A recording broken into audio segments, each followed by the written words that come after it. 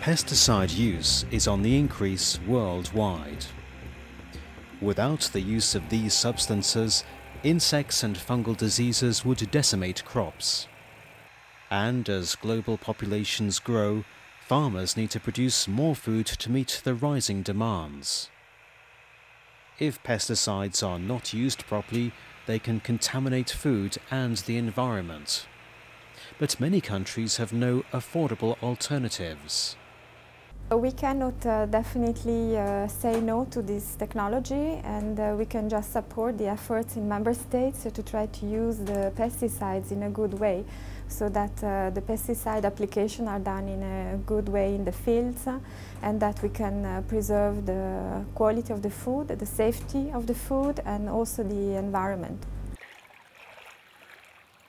In Austria, next to a field that's been treated with pesticides, a team from the IAEA's Food and Environmental Protection Laboratory is collecting samples. Traces of pesticides can remain on crops and find their way into soil and water, and into the species that live in rivers and lakes. These samples are needed to develop methods for laboratories in IAEA member states. They'll be used to assess if farmers are applying pesticides effectively and safely.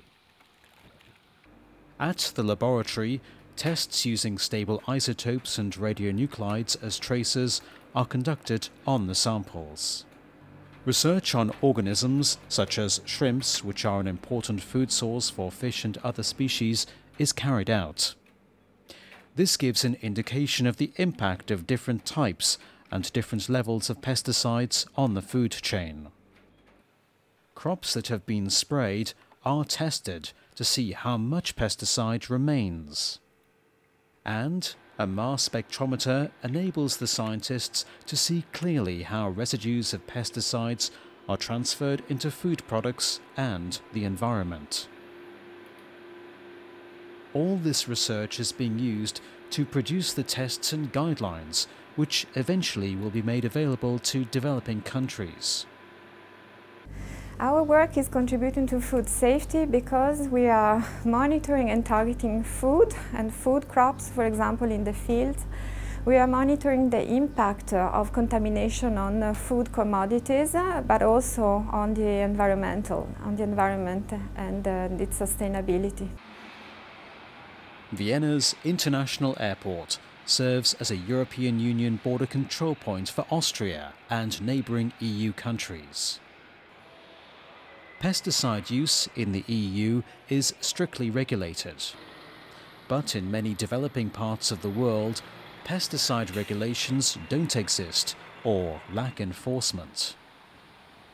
Food shipments arriving here from countries outside of the Union are regularly tested to see if the residues of pesticides are higher than the maximum levels allowed under European legislation. At the airport, employees of Austria's Ministry of Health control the consignments before deciding whether or not to release the goods onto the open market. We send the samples to the laboratories and we get a result.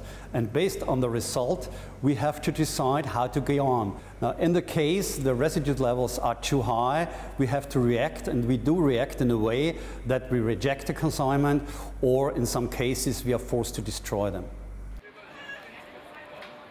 In the developed world, we've become accustomed to enjoying exotic produce at any time of the year.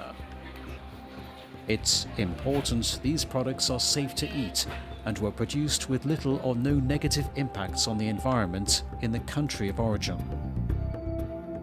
Proper pesticide use, with the support of the techniques developed by the IAEA, can make this possible.